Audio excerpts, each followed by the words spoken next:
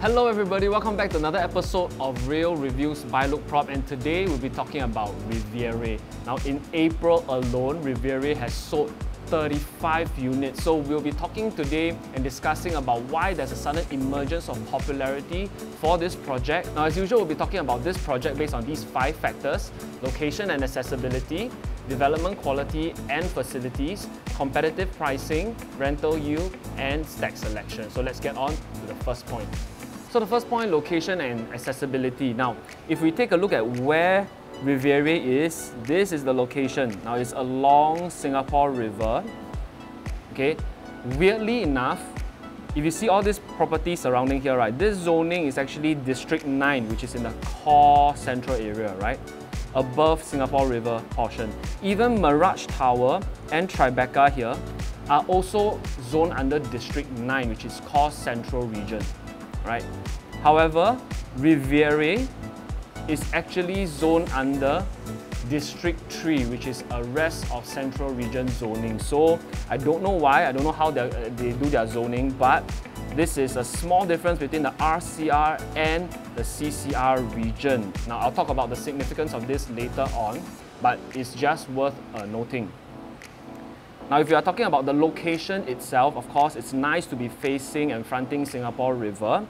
You are only really minutes walk away from Great World City MRT, which is along the Thomson East Coast Line, and also Havelock, right, which is also along the Thomson East Coast Line. These 2 MRTs are slated to be opened up by this year, or if not, latest by next year, first quarter. Also, for all you millennials out there, right, and above, right, who used to party at Zouk at the old location, Jakim Street, this is exactly where the old Zouk was, right, this location. So you will be very, very familiar with the area. Within walking distance is also Great World City. Now, Great World City recently revamped their entire mall. They did a whole renovation of the place, so now it's a very refreshed new mall with new stores inside, new retail stores inside, and I just went there last week. It's really, really nice. Also, very, very nearby is Robertson Quay, where you have tons of dining options, you have bars and pubs there.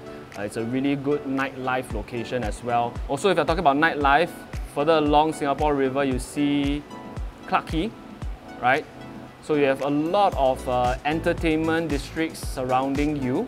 Not to mention, in the future, when this Thomson East Coast Line is being opened up, right, you will be, let me just zoom out a little bit, you'll be only 1 stop away from Great World City down to Orchard Road, right? So you're only 1 MRT stop away from the entire Orchard Road shopping belt, which again you all will know has a lot of dining, shopping options, right? Now also for people who are working in the CBD area, it's also very accessible to the Central Business District. Now from Havelock MRT here, it is only about 3 stops, 1, 2, 3, to get to, if you see below here, Shenton Way. Right, so this is the entire CBD area. So very, very accessible to Riviere location. Now if we zoom out here, you can also see, if you're talking about expressways, right, you have very quick drive to CTE, which links to AYE, it links you down to MCE as well as ECP here. So very accessible if you are driving as well. So if you are driving anywhere around Singapore, you won't have trouble finding the nearest expressways. And in terms of transformation, if you're talking about the entire transformation within this area that will excite Riviere, other than a Greater Southern Waterfront, which I don't want to further elaborate, we have talked about this in many, many reviews. It is actually pretty close to the Greater Southern Waterfront, which is just below here, all right? But if you're talking about somewhere that's nearer to home, I've actually mentioned this in my last review of Canning Hill Piers. If you want, link down in the description below, we'll link you there. Right, in that review, we talked about the latest transformation whereby they are rejuvenating the entire central area. So URA has already laid out several key strategies they will use to rejuvenate the entire central area. Part of it is actually to link our parks and everything from Fort Canning all the way down to Orchard area. So is to really increase the livability in the area. So if you want a more detailed version, go look at our Canning Hill Piers review.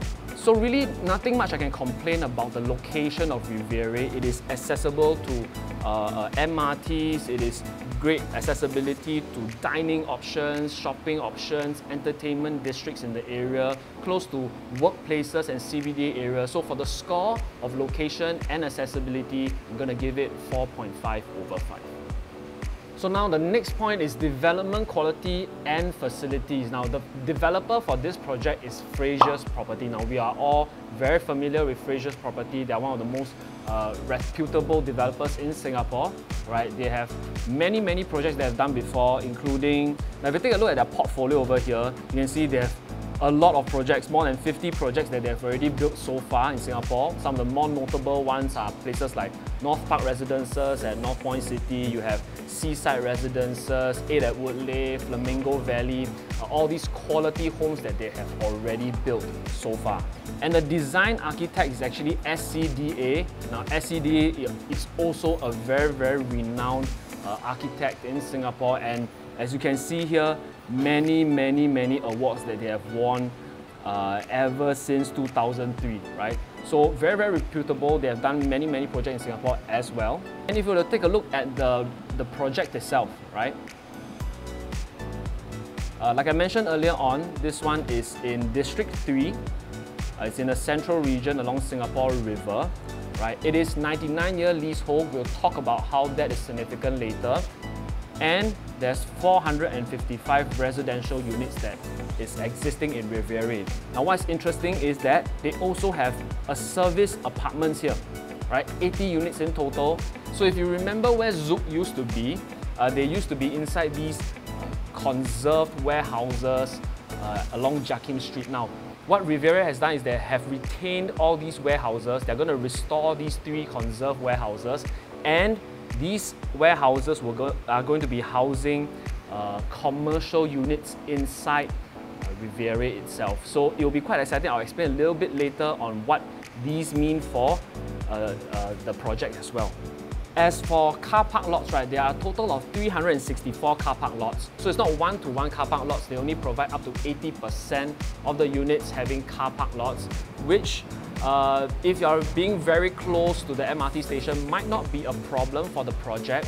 But it is worth noting that the 2-bedder units here, right, onwards, you have 85% of the units, total units, are 2-bedders and onwards. So there might be a problem of finding car park spaces in Riviere in the future if all these own-stay buyers, right, are actually driving a car.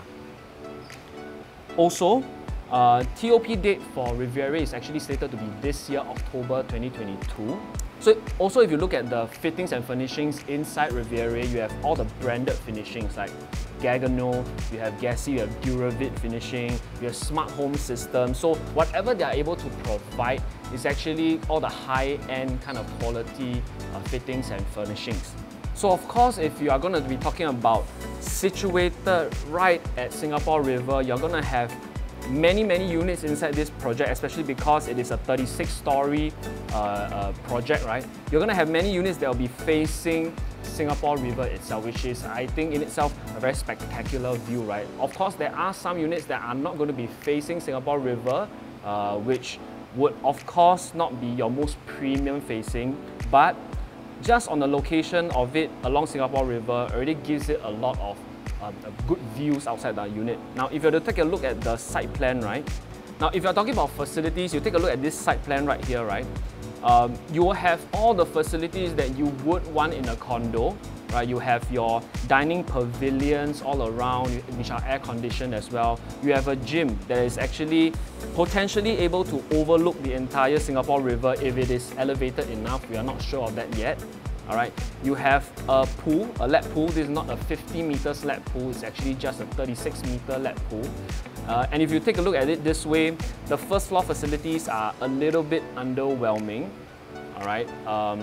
And I attribute it mostly to because if you see here, the conservation warehouses and the service apartments are actually taking up a lot of space, a lot of land, right, inside this project.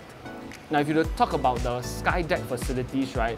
Also, some of the facilities that you would want would be there. You will have a barbecue pit here, several dining pavilions around there, some resting pods, some jacuzzi pool. So again, your top floor facilities are good, and if you were to stand on the top floor and overlook the entire Singapore River, it will be a very, very beautiful view. But it's all very standard and a little bit underwhelming. But what sells this product or this project is not the facilities in itself. I think the biggest sell of this project, if you were to look at future sellability, right, would be the 3 conservation shophouses here, housing several dining, F&B. If I understand correctly, there should be a specialty grocer there as well. You will also have, you see this portion, right, will be the reception area for this entire service suites here.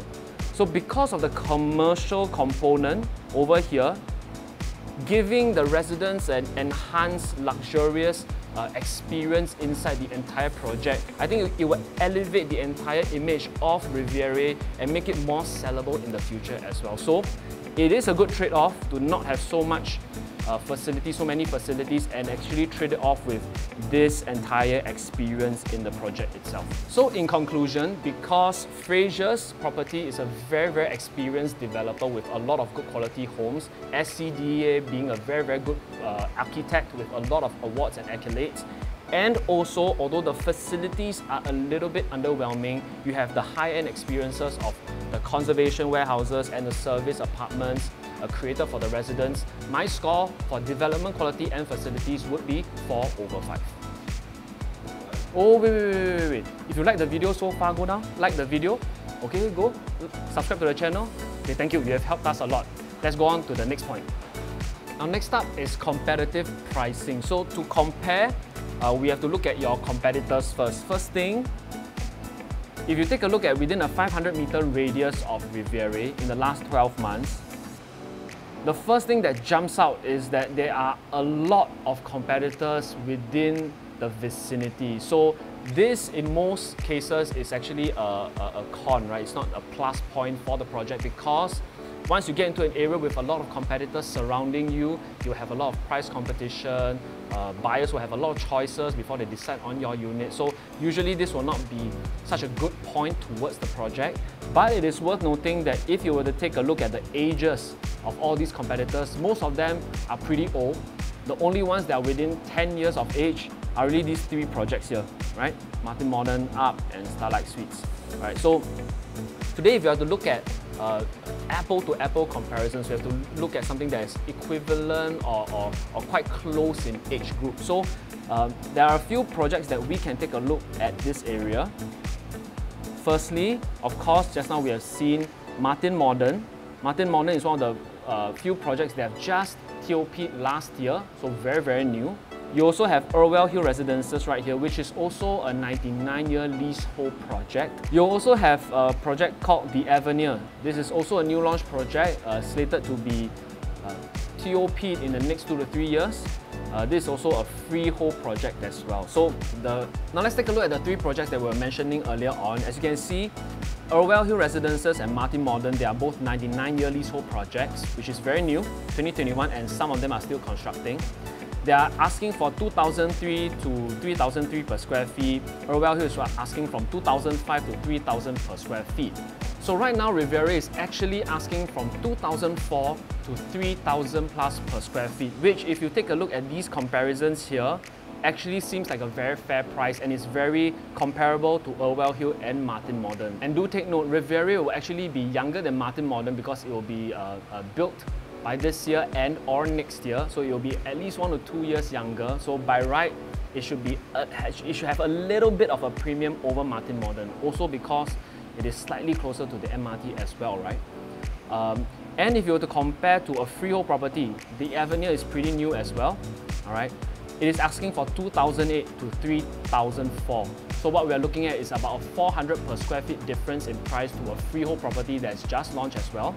So I would say that the pricing seems pretty fair at this point. However, it is really worth to note that these three projects here are actually in the core central region, CCR region, whereas Riviere is actually in District 3, which is in the RCR region, which I mentioned earlier on as well. So technically, it is not as good a region in terms of RCR versus CCR, although technically it's in the same area, right? We understand that it's all in the same area. But in some people's eyes, if you are talking about RCR versus a CCR, there should be a price gap between these few projects. So it is a kind of a minus point for Riviere, but I don't think that it's a very, very big problem because, like I said, the area that they are existing in is essentially the same.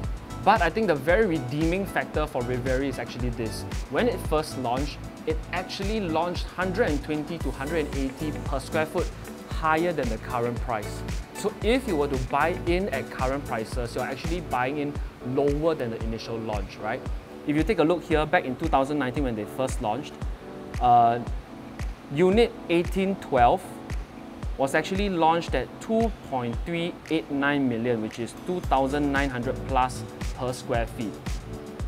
However, in 2022, the same stack, one floor above it, 1912, sold at 2.263 million at 2,766 per square feet. That's 160 square feet. That's 160 per square feet difference.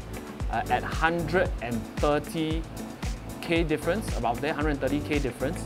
So if you're buying in now, you're essentially buying in lower than initial launch price. And why is that significant? Because if we try to understand who will be the first batch of people who will be selling Riviere, the first batch will definitely be the people who bought during the first launch because they own the property for more than 3 years. They reach the 3 years mark first, so they will be free of seller stamp duty. They will be the first batch to sell first. Once they sell, if they bought at say 2,009 per square foot, they would likely be selling at 3,000 per square foot and above.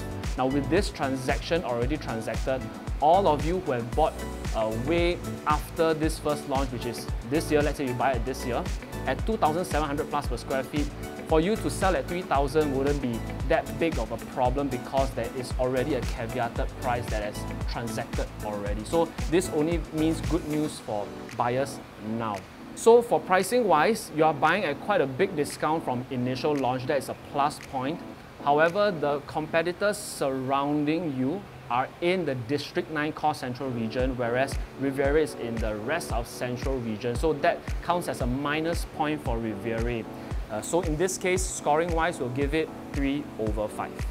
So next point is rental yield. Now let's take a look at the latest example we have, which is Martin Modern. As we can see here, take a look at the rental volume over the last 12 months. It's 378 units rented out. Out of the 450 units that they have, that's a whopping 84% of the total project being rented out in the last 12 months. This means that it has very, very high, very, very healthy rental volume, and I think that will translate to Riviere as well.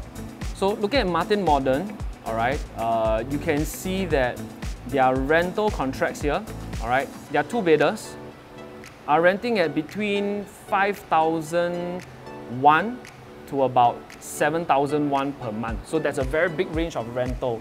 Now if you were to look at Riviere two-bedder prices, right now they are going at between 2.28 million to 2.52 million. So if you were to take 5,001 to 7,001 per month in rental and translate it into rental yield, we'll be looking at 2.8% to 3.3% rental yield, which in my opinion is very good for a core central region. So if you were to look at overall, the rental yield is very good, 2.8 to 3.3%. The rental volume is very healthy as well. So the score would be 4/5. Okay, so lastly for stack selection. Now we always use these factors to analyze stack selection. And if you take a look at the screen, these are our ideal stacks, our average stacks, and our not so ideal stacks. Now to be honest, we are kind of nitpicking here. I do find that most of the units inside Riviere are actually very good facing. So the only ones that I find that are not so ideal are the ones that are facing the condos beside it, which is Mirage Tower and Tribeca, and also the one that's facing directly into Grand Coptham Waterfront Hotel. So for scoring of stack selection, it is 3.5/5. So if you were to gather up all the scores for the various factors, the total score would be 3.8/5 for Riviere. So if you like how we did the review for Riviere, alright, we do other reviews as well. Go and take a look at all our other real review projects that we have done on this channel. Or if you have something in mind that you want us to review, leave it down in the comment section below. Or if there is something that you really want me to review for you, drop us a call, drop us a DM. We'll give you a customized review of the project in your mind. So if you like our review today, please go and like the video, go and subscribe to our channel. It will help us a lot. We'll see you in the next real review. Bye!